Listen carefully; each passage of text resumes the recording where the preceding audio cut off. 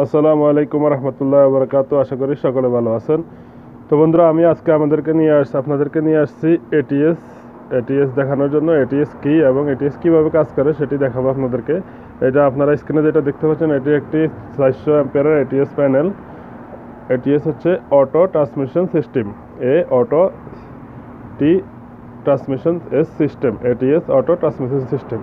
এটার দিয়ে generator অটোভাবে on of করা হয় এবং যখন পল্লী বিদ্যুতের কারেন্ট কেটে যায় বা লোডশেডিং হয় তখন জেনারেটর অটোমেটিক চালু হয়ে যায়, এবং যখন পল্লী বিদ্যুৎ বা অন্য কোম্পানির কারেন্ট আসে তখন অটোমেটিকলি এটা জেনারেটর অফ হয়ে ওই কারেন্টে ট্রান্সফার করে দেয়। তাই এটাকে এটিএস বলা হয়, অটো ট্রান্সমিশন সিস্টেম।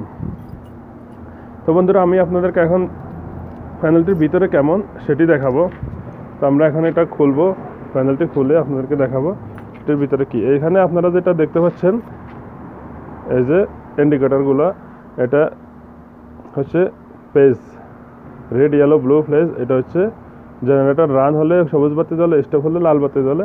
এখানে হচ্ছে পল্লী বিদ্যুতের পাওয়ার, রান হলে সবুজ বাতি জ্বলে আর বন্ধ হলে স্টপ, রেড বাতি জ্বলে, লাল লাইট জ্বলে। তো বন্ধুরা, আমি আপনাদেরকে ভিতরে নিয়ে আসলাম এখন। এখানকার তারগুলো খুবই এলোমেলো দেখা যাচ্ছে। তো বন্ধুরা, প্রথমত আমরা যেটা দেখতে পাচ্ছি, এই যে দেখেন কন্ট্রাক্টর এখন চালু আছে, এটা হচ্ছে পল্লী বিদ্যুতের কন্ট্রাক্টর। এই যে দেখেন এখানে পল্লী বিদ্যুতের মেইন তার আসছে, আর এর পাশে বাসবারটা দেখতে পাচ্ছেন, এটা হচ্ছে নিউট্রাল বাসবার। এরই পাশে যে কন্ট্রাক্টরটা দেখতে পাচ্ছেন, এটা দেখেন অফ পজিশনে আছে, এটা হচ্ছে জেনারেটরের কন্ট্রাক্টর, এটা অফ পজিশনে আছে। এটা হচ্ছে আমাদের জাম্পার কেবল, এটা এখান থেকে এটাকে জাম্প করা হয়েছে, বা এটাকে আপনি জাম্পারও বলতে পারেন বা আরও একটা ব্রিজ বলতে পারেন। এখান থেকে এখানে ব্রিজ করা হয়েছে ভোল্টেজটাকে। আর এখানে আপনারা দেখতে পাচ্ছেন, এটা একটা টাইমার। যখন কারেন্ট চলে যাবে এত সেকেন্ড পরে আমার জেনারেটরটাকে স্টার্ট করবে। আবার যখন এখানে দেখতে পাচ্ছেন আরেকটা টাইমার, যখন কারেন্ট আসবে তখন 10 সেকেন্ড পরে আমার এটাকে অন করবে, যাতে কোনো বিপদ না ঘটে। তো সেই ক্ষেত্রে এই যে এগুলো সুইচগুলো দেখতে পাচ্ছেন, আমরা সুইচগুলো বিভিন্ন ইন্ডিকেটর অথবা ইন্ডিকেটরের জন্য ব্যবহার করছি, এবং কি তারপরে এই কন্ট্রাক্টরগুলোর জন্য ব্যবহার করা হয়েছে।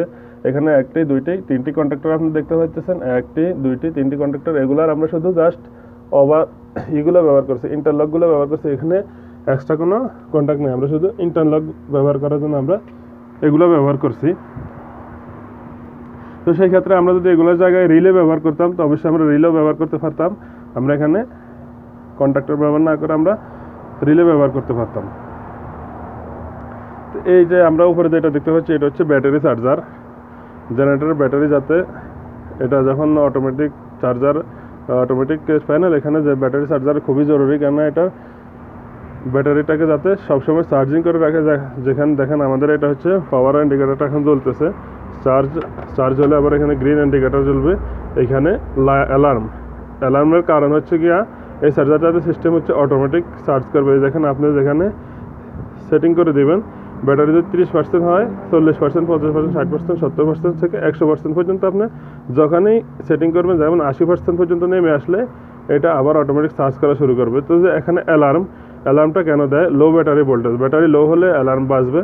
ব্যাটারি ফিউজ ব্লোন, এটা যদি জ্বলে যায় তাহলে আপনার অ্যালার্ম জ্বলবে। ব্যাটারি নট কানেকশন না থাকলে অ্যালার্মটা জ্বলবে। ব্যাটারি যদি এখানে কানেকশন না থাকে তাহলে অ্যালার্মটা জ্বলবে, যদি ডিসকানেক্ট হয়ে যায় তখন অ্যালার্মটা জ্বলে। এই যে এখানে যেটা দেখতে পাচ্ছেন, এটা আমাদের এই দুইটা তারে আমাদের এখানে 220 পাওয়ার আসছে। এই যে 220 পাওয়ার দেওয়া হয়েছে এখানে। এই যে দেখেন পাওয়ার 220, এখানে আউটপুট ব্যাটারিতে দেয়। এই দুইটা তার আমাদের ব্যাটারিতে গেছে বাইর হয়ে। এই যে আপনারা দেখতে পাচ্ছেন এখানে এই তার দুটি এখান থেকে হয়ে ব্যাটারিতে গেছে।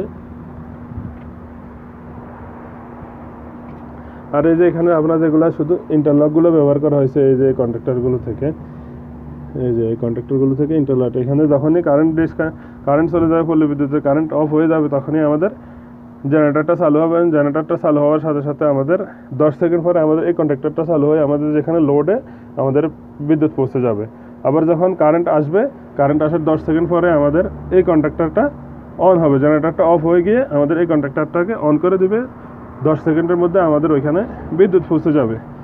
তো বন্ধুরা, আমার ভিডিওটি যদি ভালো লাগে অবশ্যই আমার চ্যানেলটি সাবস্ক্রাইব করবেন এবং পাশে থাকা বেল আইকনটি প্রেস করে অল নোটিফিকেশন অন করে রাখবেন, যাতে করে আমার ভিডিওর নতুন আপলোডগুলো আপনার কাছে খুবই তাড়াতাড়ি পৌঁছে যায়। তো সবাই সেই পর্যন্ত ভালো থাকবেন, সুস্থ থাকবেন। আসসালামু আলাইকুম ওয়া রাহমাতুল্লাহি ওয়া বারাকাতুহু।